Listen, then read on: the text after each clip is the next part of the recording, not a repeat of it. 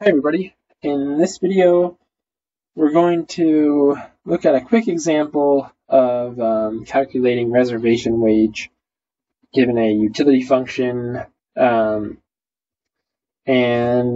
consumption. So let's take a look. In this problem, we have Cindy, we have utility coming from consumption and leisure, and the utility function takes on this multiplicative form, C times L. So the functional form implies marginal rate of substitution is C over L, right? That's MRS. It's equal to the marginal utility of labor over the marginal utility of consumption. The first derivative of this with respect to L is just C, and the first derivative of utility with respect to C is just L. So that's how we get this marginal utility or a marginal rate of substitution.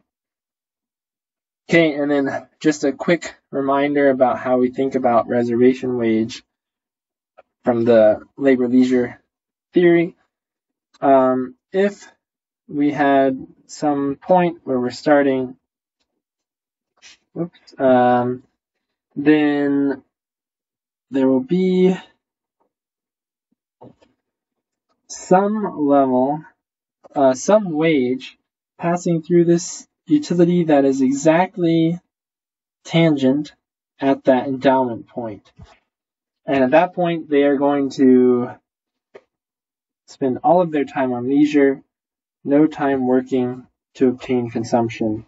But if that wage were to increase by just a touch, then the new optimal endowment would have a little bit of work, right? So this wage right here is the reservation wage, and if the wage increases ever so slightly higher, they will work.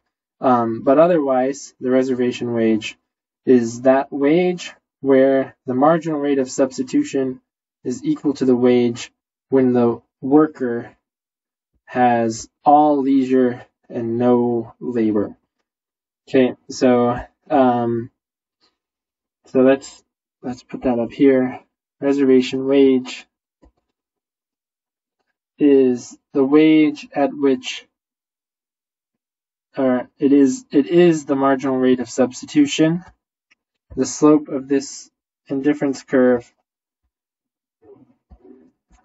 when hours worked is 0.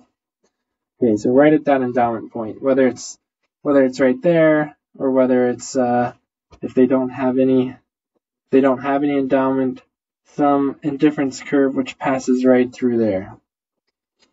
Okay, if the wage is just a touch higher, then they'll allocate their first. Here they have 0 hours working. If it's a touch higher, they'll allocate their first hour of work to the labor market. Okay, so with this rule, then we can quite simply calculate the reservation wage. So we calculate marginal rate of substitution, which we know is C over L.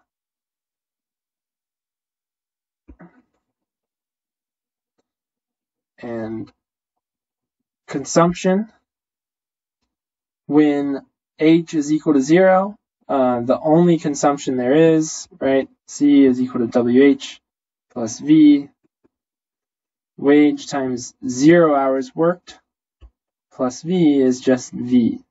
So consumption at H equals 0 is only this initial endowment of 660 over leisure, total leisure, and in this case, it's 110 hours.